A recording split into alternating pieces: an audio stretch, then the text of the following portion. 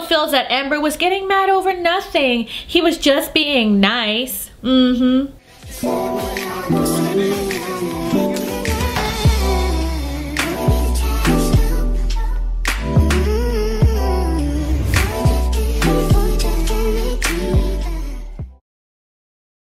Hey my beautiful peeps, my name is Char and welcome to Char TV. In today's video, I will be doing a recap on Love in Paradise, the Caribbean, episode 4. I don't have any shout outs at all for pinned comments because the comment section ain't commenting. On to Aryanna and Sherlon. Today is Aryanna's third day in Jamaica and she's having a good time but wants to make a plan. Now even though she knows what was discussed between her mother and Sherlon, she still asked him what was, what did they talk about? He said, all of the hard questions, what's the plan, stuff like that. He told her he really doesn't have a plan. He's like, here we go again. She's bringing up, about moving to America. And he's like, give me a break. Is this like a gang up on Sherlon vacation? He says that yes, they will need to talk about it, but Aryanna's feeling that he's avoiding it. Sherlon says that he doesn't like to have hard conversations. Well, that's called being a grown-up, Sherlon. And that things will need to be discussed, but between them and not between, the mother. Look, personally, I don't like to feel like I'm being boxed in. Like, I'm not trying to box you in either, but I just don't think you're necessarily being realistic and considerate of like a lot of what I've sacrificed on my own already. What can I do about that though? We can talk to somebody, start getting the process going. Sherlon feels that Aryanna speaks about the K1 visa like it's nothing major. But for him, it is something major because he's not quite ready for marriage. Well, my dear, you should have thought about that before, you knocked her up. And so should she have. Sherlon takes marriage very seriously because his parents got divorced when he was like 10 or 11. And it's like, nobody took him or his brother's feelings into consideration. They're always fighting and the parents didn't think about what it would do to them if they were to split up. So that's why he doesn't want to rush into things and have it resulting in something that's not good for his son. He just doesn't feel that they're on that level yet. The conversation is actually giving Aryanna mixed feelings, learning that Sherlon is not ready for marriage. She does understand what marriage means to him, but she feels that he shouldn't be disappointing the mother of his son. She then mentions to him how he would feel about talking to a visa specialist. Well, I have no problem with that. Just to kind of see, I don't know, what else really to do, because I don't feel like we really know too much about the process. I don't really know, other than what we've looked up on the internet quickly. Exactly. So, I'll do it. See what they have to say. I'll do it for you, babe. Do it for us. He figures that maybe he'll get a visa, see where she lives, spend time with her and their son, and maybe he won't want to come back. Sherlon does not want to be forced into anything. He doesn't want anybody to tell him what to do because that's only going to push him away. Aryanna's just hanging out with her sister and she's trying to get a hold of Sherlon, but he's not answering his phone. So in the meantime, she's just filling in her sister on the conversation that she had with Sherlon. Her sister reiterates to her that, you don't have a lot of time to have these conversations before the baby comes, and this is like the last time that you're going to see him. The sister does agree that, he shouldn't be forced into anything because that's only going to make him miserable. And if that's the case, he might as well just stay in Jamaica and the family will help out with the baby. Sherlon finally calls back and they head off to see the specialist. Sherlon feels that Aryanna is sometimes oblivious to the fact that there's a global pandemic and she's just so wrapped up in this whole K1 visa marriage situation. I work in the tourist industry, so I've been totally broke. There's actually been a point where I didn't know if I'm gonna have something to eat tomorrow because there's just nothing. I need to make some money before I even thinking about moving to America. Sherlon says to Aryanna that he was speaking to his friend that morning and his friend had said to him that you know, he lost his job, doesn't have money to pay for his electricity bill, so his electricity got cut off. And Sherlon is hoping that he can help him out with a bit of money. Aryanna said, well, you need to be taking care of your family first. And Sherlon said, you always have to say something like that. And she said, well, because you don't do anything. Ooh, shots fired. She's not even paying any attention to what he's saying. She's just looking out the window. It's going in one ear and coming out the other. Now, Aryanna is feeling frustrated because she understands that he wants to help out his friend. That's fine. But at the same time, he hasn't even contributed to anything. And she's the mother of his child. So that makes her nervous for the future. The facts. Why is that like so hard for you to hear? I don't understand. It's like you try to like hide from the truth sometimes. Come on, man. Yo, I feel like to get off this bus, man. I swear to God, I feel like to get off this bus. Oh God, relax. Fuck. Well, that's everything for that couple. Nothing much happened. It was kind of meh. Now on to Mark and Kay. It's Mark's 4th day being there and they're having a nice little workout session. He's having a great time with Kay, but feels like they still need to talk about things. But it's kind of hard to find the right time because they're always on the go. They're always doing something. After their little workout session, Kay gives Mark a little Spanish lesson. ¿Cómo te llamas? What did I do? ¿Cómo te llamas? ¿Cómo te llamas? What is your name? ¿Cómo te llamas? Oh, yeah. ¿Cómo te llamas? Me llamo Mark. ¿Dónde vives? ¿Me vives? Where are you from? Casa. Eh? He then brings up that he wants to talk about her past, which she's been very quiet about. It's really hard for Kay to talk about serious things, as we all know. But one day he wants to get married to her, so these are things that he wants to know. He says to her that he wants to know more about her divorce. And she's like, well, why? And he said, well, it's important for him to know about her past. She says that her ex-husband was, you know, her best friend, and he traveled a lot for work. He would never be there to go dancing with her, parties, and when he was around, he'd just be on the computer, watching soccer games, you know, drinking beer. So they weren't spending a lot of time with each other. So eventually, the relationship just started to fall apart, little by little. I was infidelity? Yeah. I Was with other men? Yeah. And I feel good because other man Paid attention to yeah. you? Yeah. So he saw messages. And he had his suspicions of her. Now Kay felt like, well, if he knew all that and still continued with his ways, well then that means that he didn't really love her. So at that point, they decided to end their relationship. She feels like infidelity goes both ways. It's not just one person's fault. And she feels like if someone was unfaithful to her, then maybe it's something that she did wrong, or that that person just wanted to be with another woman. And she feels that, you know, it's not the end of the world because nobody's the property of nobody. Mark said to Kay, do you feel that you'd ever get married again? And she said, well, you know, I never even thought about that because I didn't even feel like I'd get married a first time. Now Mark loves Kay, but he wants him to have a monogamous relationship, and he's just a little, he's afraid that the same thing is going to happen to him. And if she cheated on him, it's something that he wouldn't be able to handle and the relationship would just be over. It's Mark's 5th day now, and he feels a little bit better after their chat.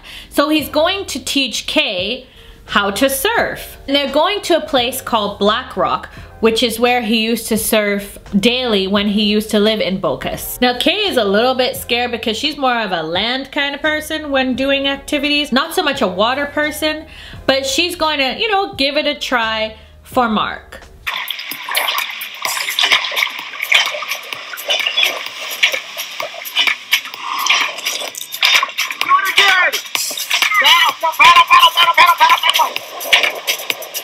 Estoy intentando poner lo mejor de mí.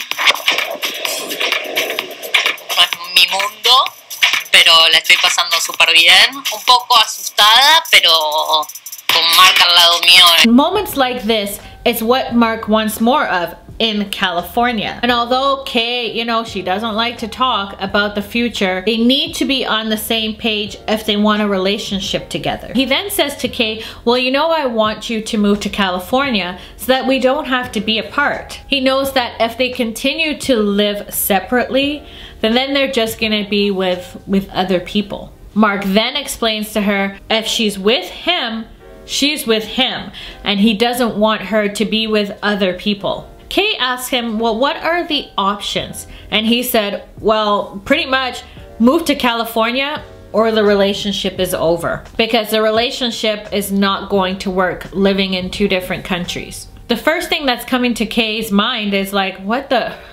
Because she's happy living there. She loves living there. And all of her, you know, her students are there as well. She doesn't know anybody in America. Kay does want to build with Mark, but it's not easy for her to leave the island. She feels that Mark doesn't understand and she needs to process things about California before making any decisions. And Mark knows that he's putting pressure on Kay, but he doesn't know what else to do. Distance sucks and he doesn't think that it will work out for them. I think at the end of this trip, let's decide if we want to be together. I don't like the ultimatums. If I will go to California, it's because I want to go to California. No because you gave me the ultimatum. No termina de cerrarme. Now Mark isn't looking for an answer right this minute, but at some point he's going to want one. Oh boy, that's gonna be a tough one. I'm curious to see where that's gonna go. That's everything for that couple.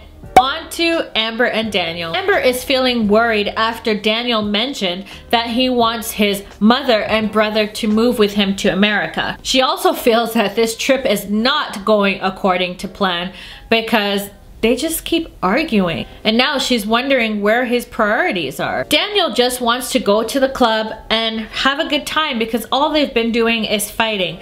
Now, why do I feel that this is not going to end well? Amber is glad that Daniel invited David because she feels kind of bad after that whole dinner situation, so she hopes that they can just put it behind them. Amber just wants to dance and have a good time. Amber is hot from dancing, so they decide to take a break and get some beer. Daniel goes up to the bar. Oye, ¿cómo es tu nombre? Carolina, Daniel. Within 2 seconds of Daniel walking up to the bar, some girl comes over and she's all chatting it up. Like, he shouldn't be talking to another girl. That pisses me off. How dare you? Y'all know her? Now Amber had an ex-boyfriend basically cheat right in front of her eyes, but she was so blinded because she was so loyal and trusted him, and she always said that she will never let that happen again. She decides to interrupt the conversation between Daniel and this lovely lady. Now Daniel says, oh, I'm just, you know, meeting and chatting with a friend. A friend? But Daniel, didn't you just ask her what her name was? So if that's your friend, why are you asking her what her name is? Come on now. Daniel said to Amber, don't worry, we were just chatting. And Amber's like, yeah, I saw that. Ooh, if looks could kill. The girl said her goodbyes. I guess she didn't want no part of that. She was out. Daniel feels that Amber was getting mad over nothing. He was just being nice. He feels that Amber needs to learn how to trust him, especially, you know, because when he moves to America, he's going to meet people, of course, and she needs to understand that. I'm just saying, it was pretty. Literally, we were just over there dancing 2 seconds ago, and you're gonna go over there and start talking to another girl. Come on, Amber, you cannot be like that with me. No, you come on, Daniel. Por eso es que yo te digo que disfruto mi soltería. No. After you tell me that's why he enjoys to be alone. And I say sometimes I wish to be alone because That's perfect. you're so crazy, Amber. This is stupid. Daniel says, we're here because we're supposed to have a good time. And Amber feels like, you know, this is the trip of her finding things out. She feels like he's being disrespectful because here she is paying all of his bills and he's doing these things in front of her face. So what is he doing behind her back? that she doesn't know about. And at this point, she's starting to question everything. It's now a little bit uncomfortable at the table, especially since Amber told Daniel to F off. So she decides to just walk away and says to Daniel, have fun with your new girlfriend. Oh please Amber, we know when y'all get home, you're gonna smash and make up and all is gonna be forgotten. That's everything to that couple. Wasn't too interesting, blah. On to the last couple, Steven and Martine. Steven planned a night for Martine to have dinner with his family. He's feeling disappointed because he feels that Martine didn't really support him while he was being grilled by her parents. And Martine is feeling hurt, disappointed, and embarrassed because she doesn't feel like Steven was able to answer the questions about their future. And she's questioning, well, why is he bringing me around the family and his daughter when he doesn't even seem ready for the next step? Steven's sister-in-law says to them, what does the future hold for you both? Y'all discussing living arrangements, how it can work out. I mean, you work over there and he does his thing here, but if he moves over there, what's he gonna do? Or if you move here? I don't know. I think these conversations y'all need to have at this stage if y'all can get serious. Yeah. Steven's sister-in-law feels like, you know, they're still in the honeymoon stage and feels that, you know, they need to sit down and figure out what's going to happen. And then she says to Martine, how do your parents feel about Steven? To which Martine said, well, they're old-fashioned and they do have some concerns when it comes to Steven. More so in regards to his job and being around all the women and being out at night. Steven's father says to Martine, why hasn't Steven met your parents? She explains, well, I've never introduced a man to my family, and so she was a bit afraid to do so with Steven. And she also told herself that she would only have the man that she's going to marry meet her family. The sister-in-law then says, well, is marriage on the table? Martine says somewhere down the line and that she does want to get married, and she wants Steven to show her that same level of commitment. Your answer should be yes, I want to get married. Like, they're asking me these questions and Steven's sitting right there, but he's not saying anything. Talk to your family. Tell them that you've been playing games. I'm not getting on my knee to propose to you. Like, they should be asking you these things. For me, you know, I'm not pushing anybody, but we related to seriously look at beefing up the relationship. The conversation is making Steven realize that they've been together for 3 years, and 3 years is a long time to not have a plan. And that's why he's a little bit quiet, because he wants to decide if him and Martine are gonna stay together or if they're just gonna call it quits. Martine is in the kitchen with Steven's mother, so now they can have, you know, a little private conversation. She says to the mother, can I trust Steven? Because she doesn't know what's going on when, you know, she's not there, so that's why she's asking the mother. The mother says that you have to trust him. And one thing that she's learned in her own marriage is that someone shouldn't have to tell you anything. As long as you have the relationship, you will know. In other words, you gonna feel something in your gut if you know something is up. Because most times that gut feeling, it does not lie. Martine says, well, she's not asking for anyone to police him because he doesn't need all that. And then she decides to mention what happened a year ago. That's just when, the first year of our relationship, we kind of had like a little lapse in trust on his part, which I think kind of damaged, and it kind of made our relationship progress a lot slower than it should have because the trust had to be rebuilt. Okay. Yeah, so I'm always a little worried in the back of my head that like that could still be something that I would have to worry about.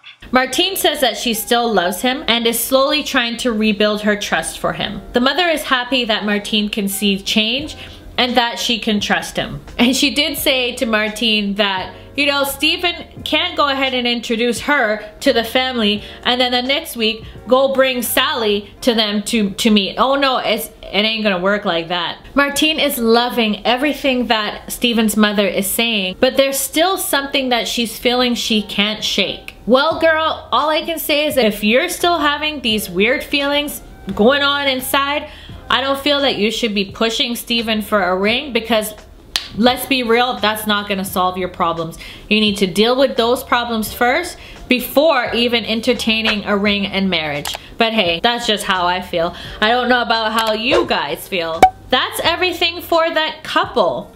And to this recap, my beautiful peeps, oh boy, again, I'm still seeing red flags, especially with Amber and Daniel. I don't feel it's gonna go very well. And Steven, he ain't ready to go down that road. So I'm curious to see how it's gonna pan out with all 4 couples. That's everything to this video. I hope that you enjoyed. Thanks for watching, my beautiful peeps, and I'll catch you in my next video. Bye!